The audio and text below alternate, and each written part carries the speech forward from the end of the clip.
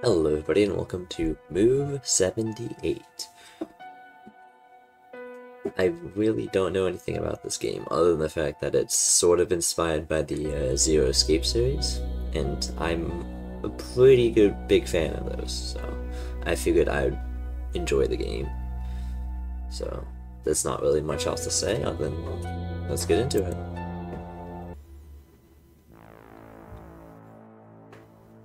It's been 2 hours since Aaron last heard the sounds of chaos, death, and gunfire. With a pained groan, he squeezes out of his hiding place and drags himself onto his feet. Damn it, I thought we were supposed to be safe here. What am I supposed to do now? Aaron pulls his sleeve and checks the display on the device that's attached to his arm. Still nothing? Cautiously, he begins moving towards the end of the corridor. Is halted when a strange distortion appears, like a breach in reality. Greetings, human. Shit!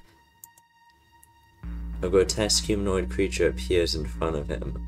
It seems to be the origin of the voice. Your comrades, many we have found.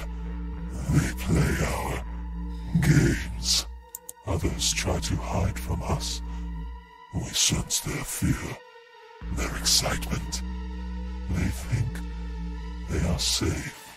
Tell me where they have gone, and I will set you free. I don't know anything about that.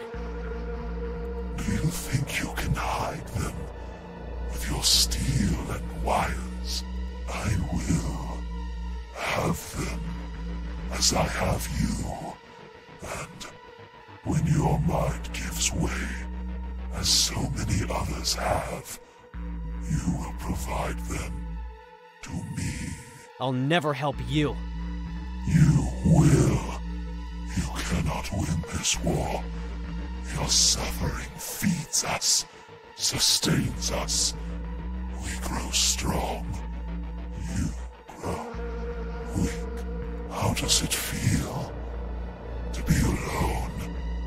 One against many. You won't be winning for much longer. I promise you that. We know what you are planning, human. You care that much about your comrades. Then I will link your fate to theirs. Are you ready for my game, human? If your friends succeed, then you will have the code to escape. Otherwise, you will slowly expire. Now, suffer and entertain me. Reality changes around Aaron. He finds himself trapped in a world that is no longer his own. What a strange place it's brought me to. I should take a look around. Not gonna lie, that's not exactly what I was expecting, but sure.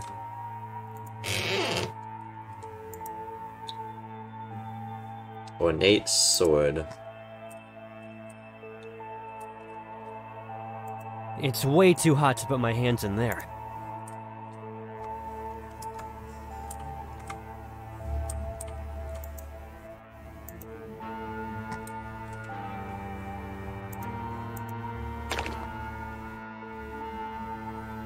To somewhere else I can use this?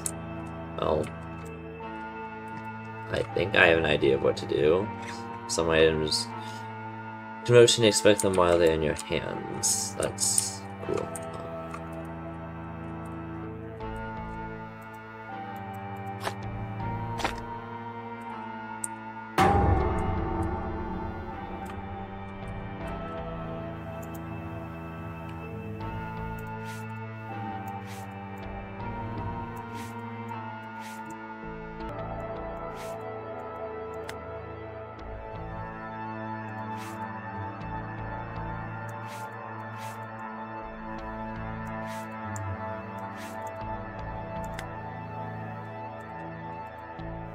Okay.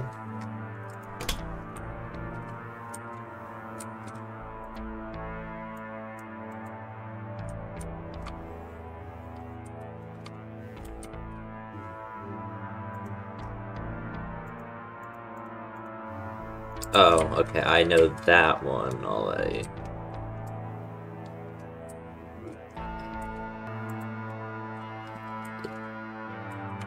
No, wait, that's the white one.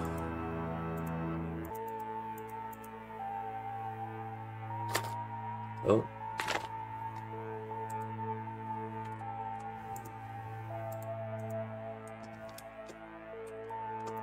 Can I... Okay. So, we gotta find both the eyes for that thing.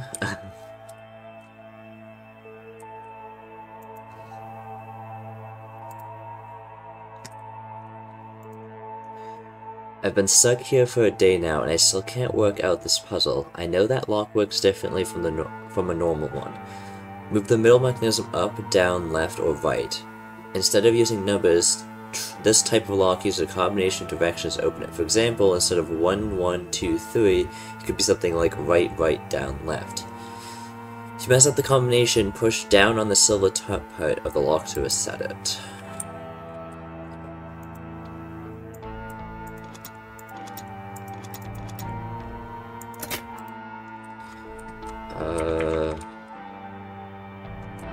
This is probably related. Oh, wait. I think I'm overthinking this. Oh, okay, I get it. The number of things is like the order. So there's one black, so that means the first one is up, and then right, and then left, and then down, and then up, and then left.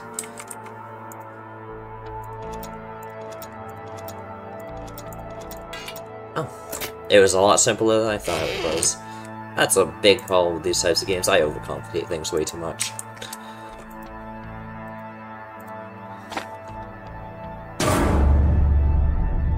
Okay, game. What is the completion hash? The what? Should you make a guess?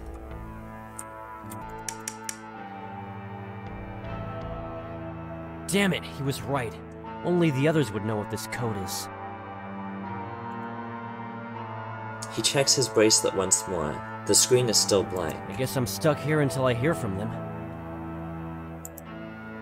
Sigrid, please hurry. I need your help. What's the code? I've had a reoccurring dream lately. It always starts in my dorm room.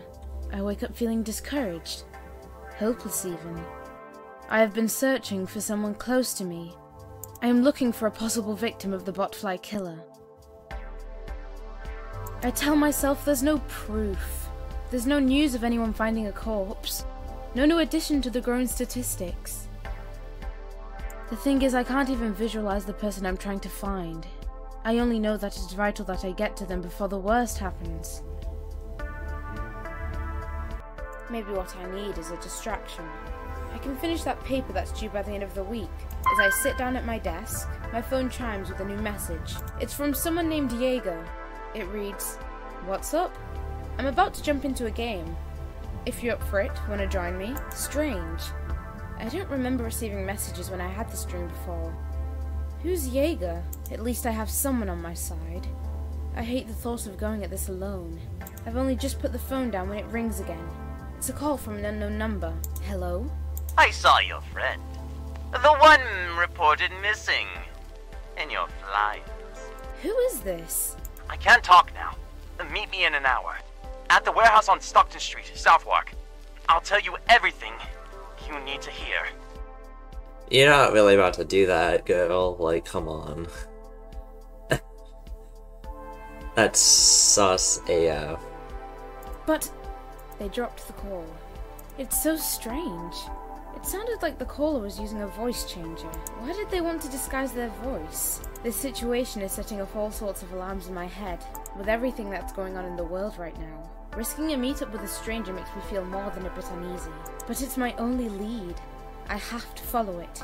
I shoot a message to Jaeger about the meeting. Then I grab my jacket and head out the door. It's been over an hour now and no one has shown. Was this all just a hoax? Hello? Is anyone here? No one. Wait. What's that noise? It sounds like flies? I take out the small knife from my pocket. To think that carrying a weapon like this on the streets of London only a year ago would have been illegal. With the spreading paranoia and rising violence, it would be stupid to walk around without any protection. Just ahead of me, nestled in the shadows, is a closed door. The noise is coming from there. I approach it, reach out to touch the cold metal door handle. I feel a pulse throbbing in my head and notice that my hands are damp with sweat. But I have to know. I open the door. Where am I? I was dreaming. It's that same dream I keep having. It's not quite the same though with that Jaeger person messaging me. But it does end the same way. Opening the door to that warehouse. Where am I? Who brought me here? Hello? Is anyone there? For a moment, a deafening silence is the only reply to Sigrid's question. Wait. Are those footsteps? The door to the room is forcefully opened by two men. Ah! I'm right! There is someone here. So you are. A tall, thin Asian man who looks to be in his 20s is the first through the door. He is quickly followed by a gruff-looking man with a small scar on his face. Sigurd guesses that he is most likely in his late 30s. Stay back! The demeanor of the bigger man immediately switches to something less threatening. You're okay, ma'am. There's no reason to be afraid. We're just like you, trapped in this place. Whatever it is, my name's Hunter, and this is Max. What about you? I'm Sigrid. Where am I? To be straight with you, we were hoping you might tell us. I'm sorry. My brain's all foggy. It looks like she's the same as the rest of us. We all seem to be suffering from some sort of amnesia. We just woke up and started exploring this place. It's enormous! We were trying to map it out before we stumbled into this room and found you. Sigrid, you should join us. Safety in numbers and all. There are other men and women in our group. Everyone is waiting for us in another room, not far from here. So, Sigrid, what do you say? What choice do I have at this point? It's better than being on my own. Okay, I'll come with you. That's what I like to hear. Follow us. We're back. Not alone, I see.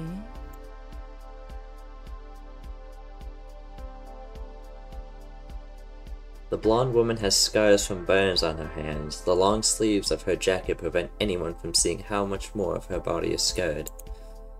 Sigrid takes notes of the woman's French accent. It stands out from the American accents that Max and Hunter have. Glad you're back, boys.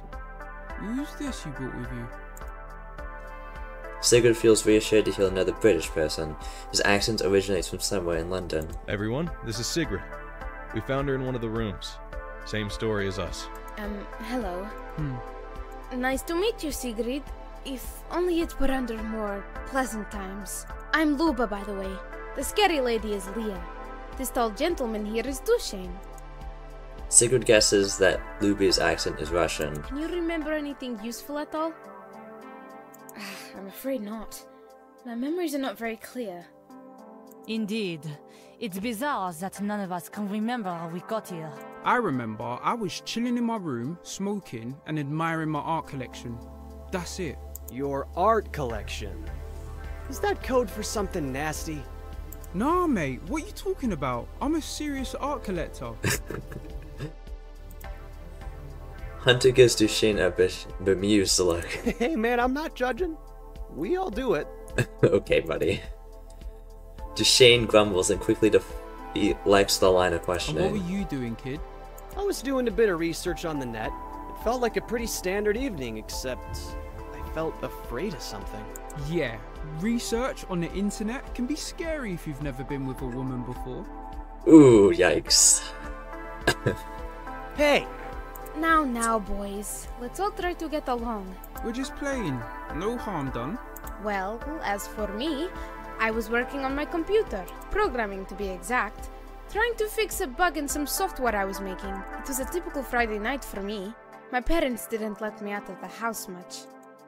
Why so quiet, Max? Everything just feels like deja vu to me. Sigrid, what about you? I remember entering a dark room, and there was a buzzing noise. And that's it. I don't even remember why I was there in the first place. Leah, what about you? I was with some soldiers on a boat in the ocean, surrounded by flames. Whoa. Are you messing with us? I'm not a child. What would I gain from lying to you? Sorry, I didn't mean it that way. It's just that your story sounds intense. Yeah, compared to everyone else's. Not to be rude, but do you think that's how you got those scars? I'm reasonably sure it was. I was receiving treatment by a medic on the deck. A few of us have scars. Maybe you and Ethan were both in that ocean together? Ethan? Ah, yes. There's two more of us. Ethan and Bates are still out searching, I presume. Ethan's scars look more like knife wounds. Mine are burned. Have you all been here for a long time? We all woke up here about 6 hours ago. Not that you can tell what time of day it is, without clocks or sunlight. Since then, we've been taking time to explore for a way out. We haven't made much progress. There's something wrong with this place. It's a giant maze with no windows in any of the rooms. Silence fills the room for a moment. Hey, Max, you also got that scar on your lip. Maybe you were a boxer or something before this. That's from a cleft palate surgery, Hunter. Another Brit, with scars littering his arms and face. Sigurd feels somewhat comforted by the calm tone of his voice. Hey, you're back! Everyone, I think, will be needing your... Oh, I see we have a new addition to our growing team. An older gentleman with a German accent, Sigurd can guess that he must have been in the military from his attire. He's kinda hot though. Sigrid, this is Bates and Ethan. Bates is sort of our leader. Guys, this is Sigrid. We found her in one of the other rooms. It's a pleasure to meet you, Sigrid. Max? We already questioned her on what she knows, but it seems she's as clueless as the rest of us. I see. Sigrid, it seems we found ourselves caught up in the same circumstances. We're all working to figure this out. It makes sense to work together. Can we count on your cooperation? Of course. I want to get back home. Good. I will hold you to that, Sigrid. Hey, Ethan, got yourself a new bag? We found this in our travels, and it was full of medical supplies. I recognize most of the things in there. We found it in an infirmary, which could come in handy. Beyond that, we found an intersection in one of the hallways we explored. Since it splits into 4 directions, we need everyone's help to investigate the area. We'll all go in pairs. If you find something interesting, please report back to this room. Is it safe to walk around here? From what we've seen, the hallways are safe. If you run into trouble, shout for help, and the rest will come running. Let's stick with this room as our meetup point. We'll take 2 hours for this excursion. Just estimate the time, since we don't have watches. Pair up, everyone. Let's get searching. Shall we team up, Sigrid? What do you say? Sure. Why not? Great. Let's go. So, how are you feeling? Honestly, this is a lot to take in. It's like I've been working on a paper and haven't slept for days. Are you a university student then? From what I can recall, yes. Hey, it's funny that you said university instead of college. Aren't you American? Damn, you're observant. I'm actually from Korea. My parents paid for me to learn English, and my teacher was from the UK. But I was a massive fan of American TV shows, so their way of speaking rubbed off on me. That's cool. What did you do outside of here? I recall something. A game I played a lot. Sometimes I daydream of playing it, like in a tournament, you know? I think the game was my job. It's called, well, I can't recall the name, but it's a 5-on-5 battle arena. Bro, he's a League of Legends player. My main character was this little guy that sat in a robot. He could shoot, had a flamethrower, a shield, and sometimes he would overheat, and yeah, I'm sure you don't care about any of that. He's pretty passionate about that topic. Are you talking about that game that they showed on TV sometimes? I think I played that too. Yes, that's the one! That's so cool! Now I'm happy we found you. What's your handle? We should link up once we get out of here. I'll let you know as soon as it comes back to me. Ugh, God, my head. I hate this feeling. Do you think we were drugged? I don't think so. Ethan said we probably would have suffered some noticeable side effects. So, can I talk to you about something? Please don't be something weird. Sure. I didn't mention this to anyone earlier, but I did some exploring on my own. Did you? Yep, I happened to find something too. I didn't mention it to the others since Bates told us to always stick together. I didn't want to get scolded by the old man. To be honest, I planned to lead us there and make it look like we stumbled upon it by chance. You can consider me revealing my devious plans to you as a sign of trust. Hunter grabs the handle of a nearby door. We gamers have to stick together after all. Hunter opens the door and the pair steps inside.